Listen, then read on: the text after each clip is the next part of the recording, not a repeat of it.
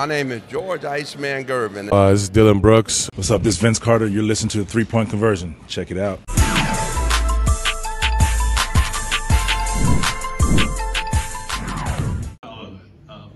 You guys had 6 games in 9 nights, back-to-back, going up against the defending champs. That's no easy task. Just how your group responded to that challenge, especially down the stretch tonight. Yeah, I think it was just a mindset that we had to have going into the game. Coach walked in the locker room before the game and just told us to be greedy.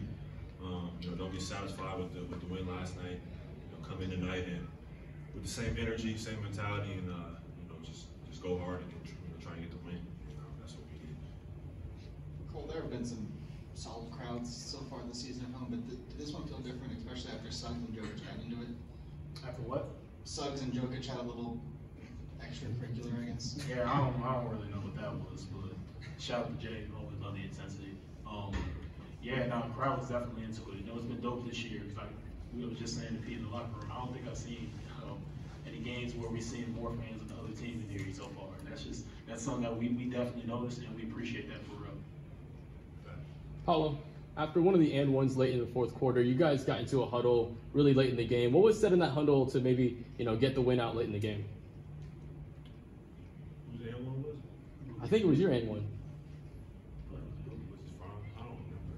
I'm trying to think back to what we got a few huddles, but it was we huddle every time. it was like stay the course. Yeah, we were just telling each other, man, like stay solid. Obviously we went up 3 or 4 points, and we knew it was going to be Jokic down the stretch, so we didn't want to give up any easy looks, especially from the 3. And so that was kind of the main focus, was taking the 3-point line away, and just making it tough on Jokic. Obviously, he can get kind of wherever he wants, but you just want to make it challenging and put up a fight. Hey, shout out to Goga. He did a great job guarding him. I meant to show him some love. Yo, Goga been balling, dog. We ain't shouting him out last night. Gotta give Goga some love. Paolo, just kind of building up to that. Coach said here that you guys have really taken ownership of this team, and that was one of the big things that you showed during the stretch run to close this game out. How empowered do you guys feel to kind of solve problems and figure things out? You mentioned that you guys huddle a lot to kind of calm each other down, but what is that process like in the heat of the moment to have the confidence to close a game out like this? Yeah, I think, like you said, just ownership. We want to be a great team. The coaches can only do so much, and so we got to step up as players, hold each other's feet to the fire, hold each other accountable, and but also be the calming voice for each other. We can't let each other get flustered out there. So if someone makes a mistake or someone is whatever starting to spiral, we have to bring each other back in and just come together as a group. Paolo, earlier you mentioned how Jokic can kind of stretch the floor and be anywhere. When he comes down doing that point center thing, what's kind of the mentality of the team defensively when you see him coming down to do that? What adjustments do you make, if any? Yeah, I think just, like I said, he's going to get wherever he wants.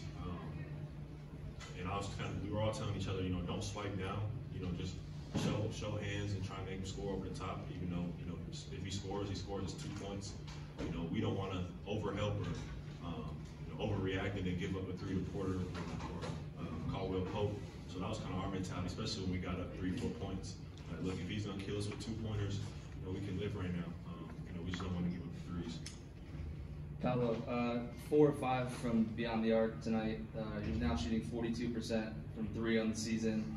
It makes the defense respect you a little bit more from downtown and gives you more room to operate going to the bucket. Can you talk about your growth from the 3-point line and just how that opens up your game for you? Yeah, I think just one of the things I just honed in on over the summer. Obviously, I think a lot of teams' plans is to go under, let me shoot, and whatever. It stop me from getting to the rim. So my whole thing is just making them pay. I've always been a good shooter. And so just believing in it and then taking the right ones too, the ones that are in rhythm, the ones that feel good. And when I do take them, shooting them with confidence. There's no wavering. Every shot I shoot, I think is going in. So that's just the mentality, and I can shoot it well. So we saw just either of you, we saw Jalen and Goga hit some clutch free throws there down toward the end of the game there to seal it. Just what does it say about those guys to kind of step up in those moments to take those shots?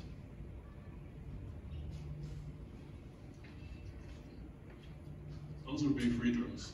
Shout out to them. I was really calm and composed of them.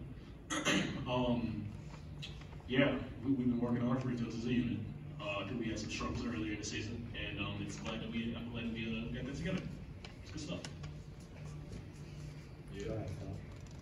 Cole, the second unit came in, or especially early in the fourth quarter, really kind of brought the team back in the game. And the second unit's been solid all season. But how important has it been to kind of have that energy coming off the bench?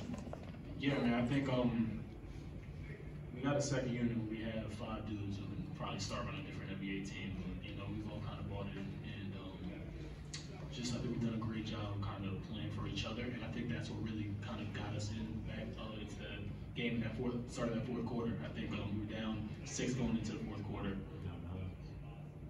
We might have got down 9, but then, you know, we stayed the course. We got in that paint, and you know, we might have had some looks in the paint, but we made that one extra pass and I think we got like 3 straight threes, which got us back into that game. I think Mo hit one, I think Joe hit one, and I think Gary hit one. Those were it was all just that trust factor, and that was really big, and that was a turning point in the game. Because I think at that point we might have got up a couple points, and I don't think they might have got up 1. I think at the end of the game, when it was 113-112, but that kind of got us that lead. I think we did a great job of keeping it, maintaining. Thanks, guys. All right, we'll be back with